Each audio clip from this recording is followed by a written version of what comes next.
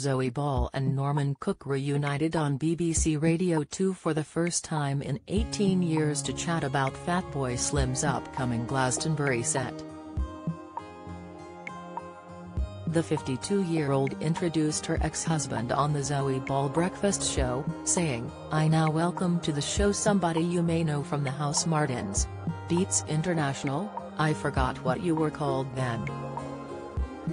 The 59-year-old, who was in Brighton and prepping for Glastonbury, laughed and said, "And such things as our marriage," before claiming that his ex-wife knew nothing about him.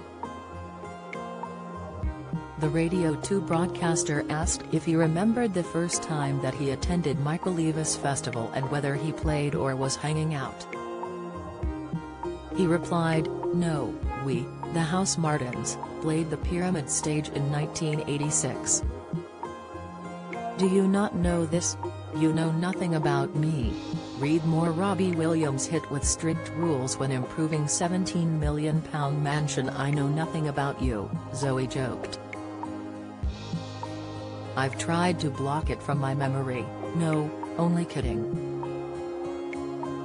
Elsewhere in the chat, the radio host admitted that the pair hadn't had a natter on the microphone, on a radio show or a tally show for quite a long time. Norman joked that there had been an embargo on the pair professionally, due to being married in 1999 and also because of their divorce in 2016. Zoe stated, "I think most of my listeners know that I can be quite unprofessional at times, but talking of nattering on the radio, I can't remember the last time we talked on the radio, but I do remember the first. Don't miss.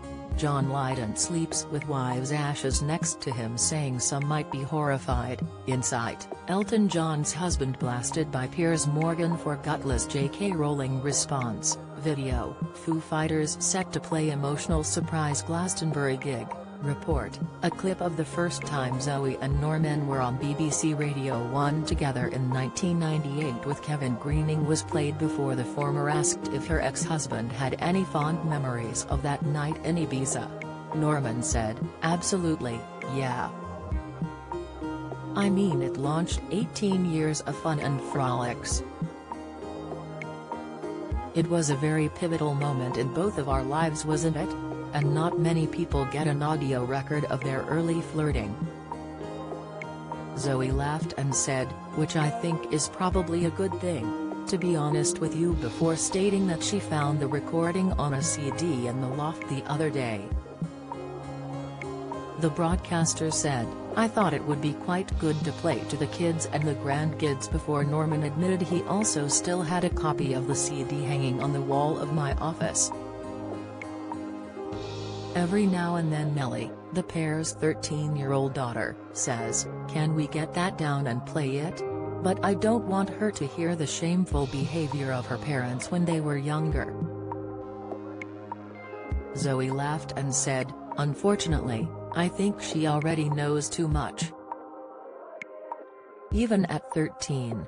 You can listen back to Zoe Ball chat with Norman aka Fatboy Slim on BBC Sounds.